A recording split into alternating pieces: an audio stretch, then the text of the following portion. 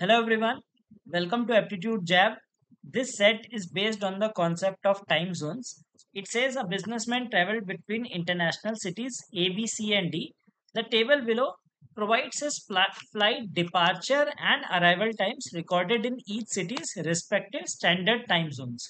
So we have named the time zones as AST, BST, CST, DST as per the city. The duration of a flight is same for both the outbound and return journeys. So if a person is going from A to B, takes some time. So from returning also will take the same time. Now based on it, we are given that the person goes from A to B, then B to D, then D to C, C to D, D to B, and B to A. Now based on it, we need to answer these questions. Okay. Now how do we solve such question is, if you see A to B, so we see the movement from A to B, we see that he starts at 7 and reaches at 8 a.m., right? And while from B to A, if we see, he starts at 0, that is 12 a.m., and reaches at 2 a.m.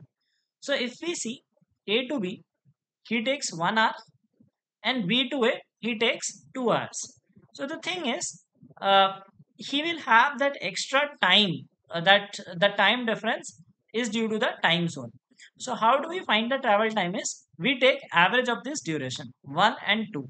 So if we take that average, that is 1.5 hours. So that means the journey from A to B is 1.5 hours. Now, suppose he starts from A at 7 and reaches B.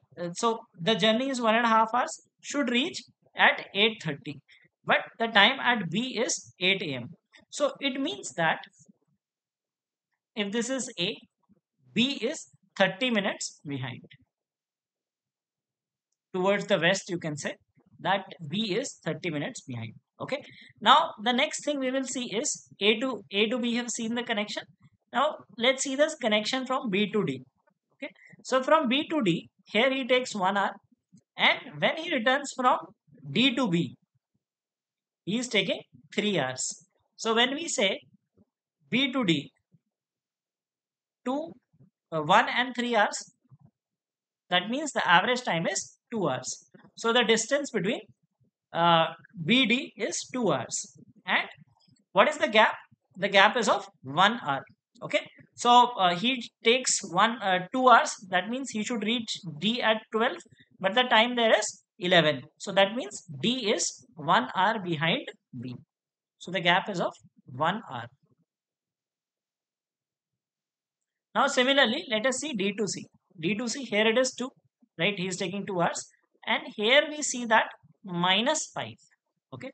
So like we are saying that he's starting at, he's going from D to C. So D to C, it is -2, and C to D, it is 5. So if we take the average, that is 3 by 2. So C and D, the distance is going to be 1.5 hours. Okay. Now 1.5 hours, and if we see, like, if he is going from C to D, so ideally from 14 he should reach at 15:30, because the time is 1.5 hours. Okay. Now he is reaching at 19. That means 3.5 hours time duration. So that means D is ahead. So C is back by 3.5 hours.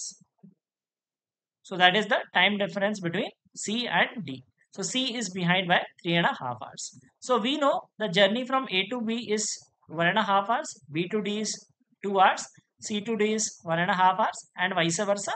And the time difference between A to B is 30 minutes, or you can say 0.5 hours. B and D, the difference is 1 hour, and C and D, it is 3.5 hours. Now, what is the flight duration between A and B? So A and B, the duration is 1.5 hours. It is asking in minutes, so that will be 90 minutes. What is the time difference between B and C? So we have C here and B here. The difference is 1 and 3.5, total 4.5 hours.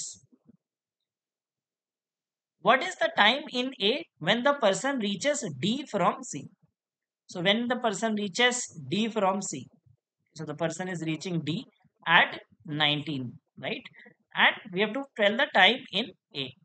So D is 1.5 hours behind, 1 hour 30 minutes behind, 1 hour 30 minutes behind.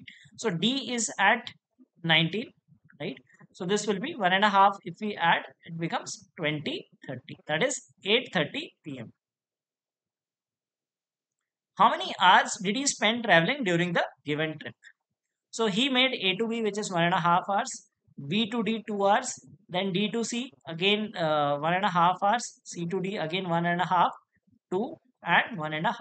So 1.5 into 4, 6 plus 4, that is total 10 hours of journey. What is the maximum time difference between any of the two cities? So maximum time difference is between C and A. So it is 1.5 plus 3.5, that is total 5 hour time difference. So this was the solution to the set and the answers to the questions.